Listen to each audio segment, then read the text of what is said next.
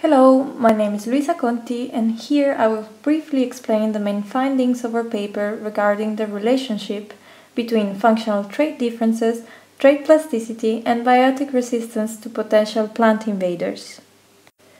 With globalization increasing the introduction of ornamental plant species into new areas and global change facilitating the naturalization of some of these species, non-native ornamentals have become the largest and most diverse pool of potential new invaders. One key natural barrier for these species to become invasive is biotic resistance from native communities. However, the underlying mechanisms that drive such resistance are still unresolved. The ability of native communities to repel potential invaders has often been attributed to negative biotic interactions deriving from resource competition. Nevertheless, certain non-native species might be able to overcome this biotic filter because they possess functional traits that allow them to cope with competition more efficiently. On the one hand, we have the so-called symmetric niche-based competition, where functional or niche dissimilarity to the native community may allow non-native species to limit resource competition with the natives. As a result, a non-native with functional traits that differ from those of the native community might be able to avoid competition. On the other hand, we have hierarchical competition. For those functional traits related to competitive ability, the competitive outcomes between non-native species and the native community will depend on their respective positions on competitive ability hierarchies. If the non-native has a more competitive trait than those of the native community, then it might be able to overcome competition. However, the mode and importance of these competitive interactions in regulating invasions critically depend on environmental conditions and might change for different vital rates, such as survival, growth, and reproduction. Finally, trait plasticity might also influence competitive interactions. Although trait plasticity is often thought to be a key element in biological invasions, most community invasion studies still use average species-level trait values, or fundamental trait values, to assess functional similarity and hierarchies. Nevertheless, changes in trait expression induced by competition, which lead to what we call the realized trait values, can also affect competitive outcomes and ultimately invasion dynamics. In some cases, plasticity induced by competition from the natives might enhance invasion success of non-native ornamental species by allowing them to overcome biotic resistance. In other cases, plastic trait shifts might not lead to stronger competitiveness, or might even reinforce resistance of the native community. For example, a passive trait shift of the invader caused by limited availability of resources can result in greater fitness differences with the natives. Whether and how invaders plastically respond to competition is likely to depend both on their position on the competitive hierarchy and on the overall strength of biotic resistance. Here, we tested through a large mesocosm experiment and trait analysis when and how biotic resistance can prevent invasion of European ornamental non-native plants. We specifically addressed three main questions. First, how are functional dissimilarity and position on trait hierarchies of non-native ornamentals related to biotic resistance of the native community? Second, how do these relationships change under drought stress and across vital rates? And third, does competition influence trait expression of non-native ornamentals, and do these plastic trait shifts moderate their ability to overcome biotic resistance? We used 25 non-native ornamental species invading a native Central European grassland community. To quantify biotic resistance, for each non-native ornamental species, we grew 24 individuals. 12 replicates were grown with a native community, and 12 replicates were grown individually, without the community. We randomly assigned half of the pots to one of two watering treatments. A regular watering treatment where the plants were well watered and did not experience any drought stress, and a reduced watering treatment where the plants received only 50% of that amount of water, experiencing therefore drought stress.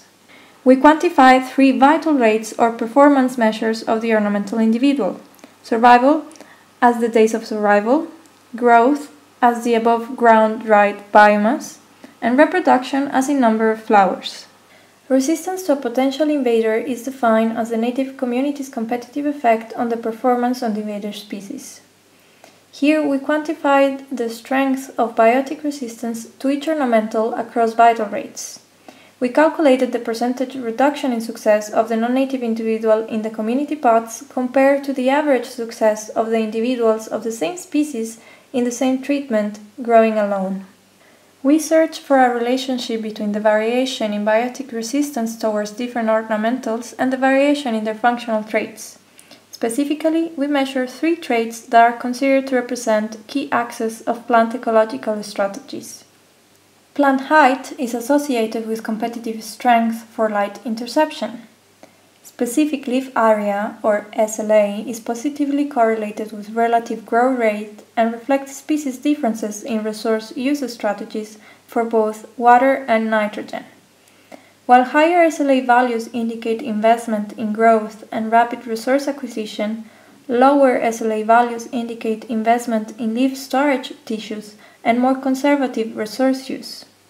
Finally, in the context of our experiment, seed mass is mostly related to growth rate at the juvenile stage, as small seeds tend to produce rapidly growing seedlings, and also to seedling tolerance to harsh conditions, as seedlings from larger seeds are more likely to survive under harsh conditions.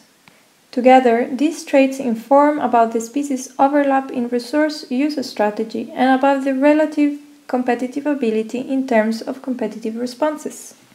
For computing functional differences between ornamentals and natives, we generally use the specific trait value measured on the individuals in each community pot, or realized trait value, which accounts for plasticity. We quantified functional differences between the ornamental and the community by measuring 2 metrics that represent the 2 different types of competition. We quantify the combined functional dissimilarity across all 3 traits measured, which captures the individual's overlap in the use of resources. High values indicate a higher functional dissimilarity of the non-native compared to the natives, while lower values indicate a similarity between the non-native and the native community. We also quantified for each trait independently the position of the ornamental on trait hierarchies. We assume that the position in the trait hierarchy quantifies the competitive ability difference between individuals relative to that specific trait. For each specific trait, a positive value indicates that the non-native has a higher value compared to the native community, while a negative value indicates that the non-native has a lower value compared to the native community. We modeled biotic resistance changes for all 3 vital rates in relation to trait differences through mixed effect models. Biotic resistance depended on both the functional difference metrics and on the vital rate analyzed. Here I will highlight only certain results. For example, regarding the survival of the non-natives, functionally distinct ornamentals underwent less mortality due to biotic resistance, which is evidence of the role of niche differentiation in filtering successful ornamental species, especially in the establishment stage. However, metrics based on trait hierarchies provided consistent results across most vital rates, for example in both survival and growth. Taller ornamental individuals were predictably better at tolerating biotic resistance and were thus more successful in surviving and growing in communities. Biotic resistance was also dependent on watering conditions. Even though drought lowered the resistance to the ornamental's growth, its effect on biotic resistance was not always straightforward. For example, the competitive advantage of being taller for ornamental survival was actually stronger under drought. Looking into SLA, we found that ornamental individuals with lower values, which are more conservative in their use of resources, could generally better endure competition from the natives, growing more than other individuals do. Finally, we also quantified the effect of the native community on the trait values of the ornamentals by calculating their trait shifts. Operationally, we calculated the proportional change between the trait values of the non-native ornamental individuals growing with the native community and the average trait values of the ornamentals of the same species in the same treatment growing alone. A positive trait shift means that the presence of the native community increases the ornamental's trait value, while a negative trait shift means the opposite. We analyze the response of trait shifts to biotic resistance on growth and the ornamental's functional distance to the native community, calculated over fundamental trait values. Individuals exposed to stronger biotic resistance from the native community became predictably shorter, which further weakened their ability to compete for light and water uptake. Ornamental individuals growing in a competitive environment also shift in their SLAs, potentially to cope with a more shaded environment.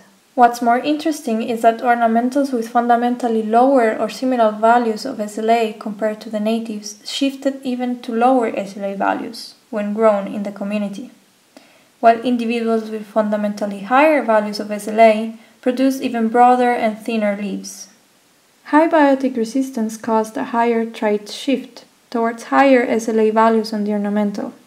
Therefore, because biotic resistance mostly affected the performance of individuals with high SLA values, ornamentals that invested in fast growth rate and resource acquisition were not efficient and became even worse competitors because of passive trait shifts, whereas more efficient species were additionally favored because of competition-induced trait plasticity. In conclusion, we found that community resistance to potential ornamental invasions is shaped by both niche-based and hierarchical competition mechanisms.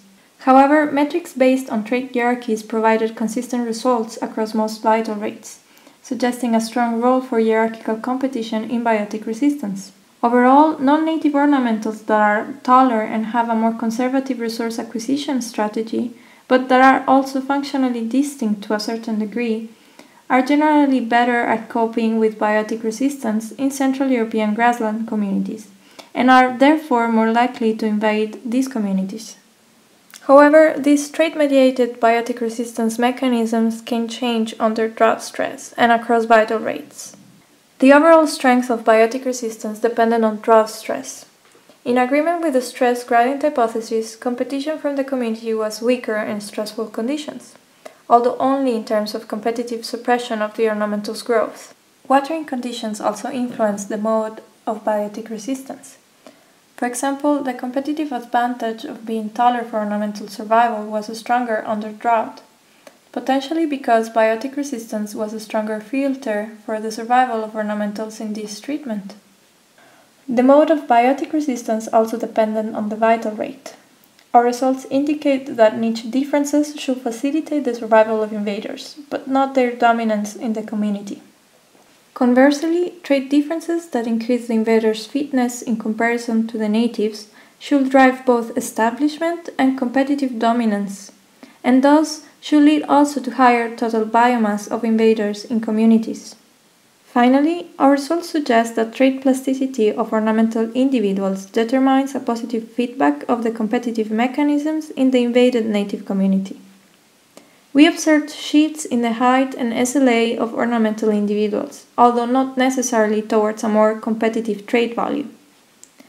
Our results actually suggest that plasticity is likely to influence native communities' ability to repel potential invaders, and most importantly, it might reinforce the ability of the most competitive ornamentals to overcome biotic resistance. Thank you for listening.